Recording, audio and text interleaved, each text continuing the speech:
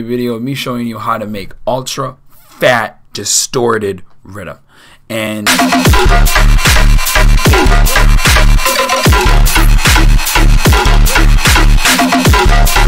going to teach you the right recipe on how to do this the right way so we can get spicy with some rhythm. If you're trying to do like heavier stuff, I think it really helps to just have small kicks, or just really punchy, small, fast kicks. Have it off just a little bit to give it a little bit of swing, you know?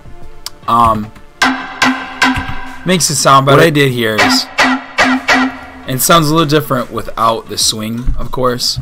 So what I did is I have it around like 127. I played with the,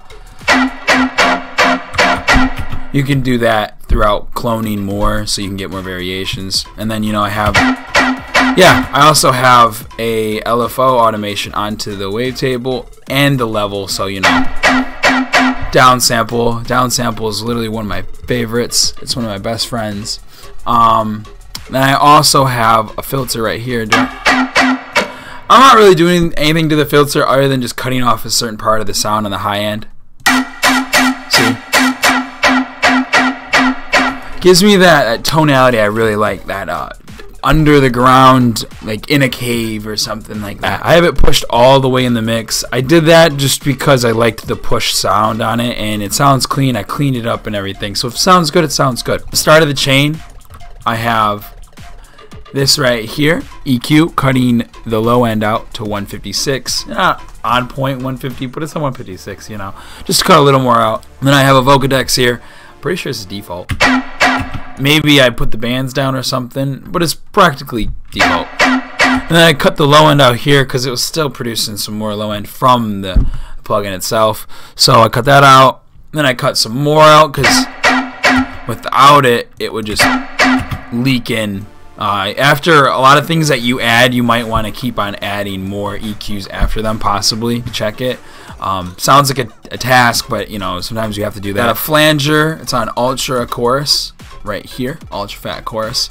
This just widens the sound. So if I go like, sounds way different. It sounds way different. And also, it also adds like a wetness to it. And then we have the reverb. I really like that reverb on my sounds just because it's something that I resonate with. You don't have to do it that intensely, and you know, at Dirt Monkey listened to I think Deep Midar, and he said that the reverb was just a tad bit too much for him, but other than that, you know, that just comes down to a preference type of thing to each producer. You know, each producer's gonna have their own views on something. Now there is doing something too much of, but you know, normally you learn what not to do too much of. So the sub is actually pushed quite a bit. It's at negative 5.8, which is, I guess, quite. I mean, it should probably be pushed down to -6, but I wanted to push it a little more to give it that, you know, and that's kind of what I was going for.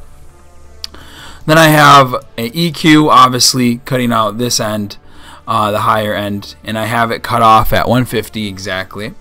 And then I go into the sound goodizer. I always put sound goodizer on my subs. It just pushes it a lot. It's like a Maximus preset. And then I have wave shaping. This is something that I do, just me. I don't know if people do this on their subs, but I like the result on this. And then I put some more blood overdrive, which pushes the volume a ton.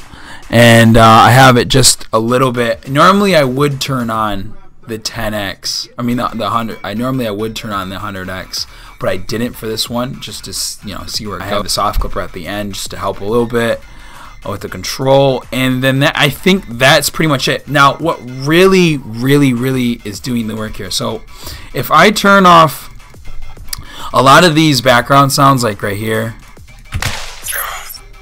on the higher end, are adding to a, like, really adding that type shit, is the pushness of the sound. Like, this is pushed a lot, you know, it's pushed so high, and I'm letting a lot of mid frequencies in. So this being so high is also gonna make this You hear it? Like, you can hear the slight distortion. It adds a slight distortion. Now, there's another way of doing all this, and that's recording the sub and like blasting it so it's distorted, you know, blasting it with distortion, and then copying it out, freezing, flattening it, and editing it out under the bottom as a layer. There's that way, but there's also this way too.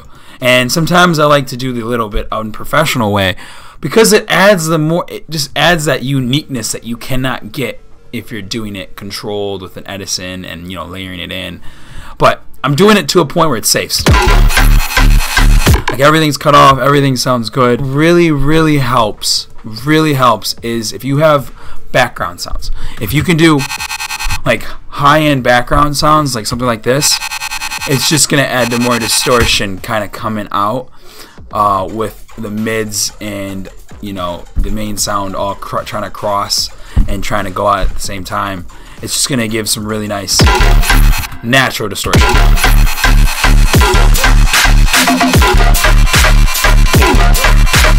It just adds to it.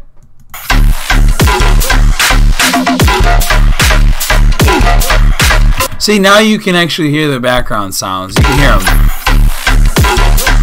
And so it all mixes in when it comes to getting more natural distortion to come out. I took LFO 1, put it on the level, put it on 1/16, and then I have the downsample on because then it would sound dumb.